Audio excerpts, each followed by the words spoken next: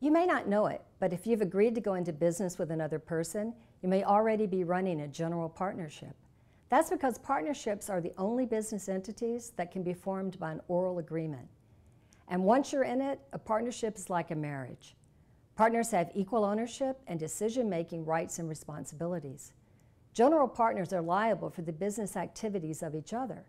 If your partner skips town, you'll be liable for all the debts, not just half of them. Profits are shared equally, unless you agree otherwise. And partners owe fiduciary duties to one another: loyalty, honesty, and not acting in his or her own self-interest.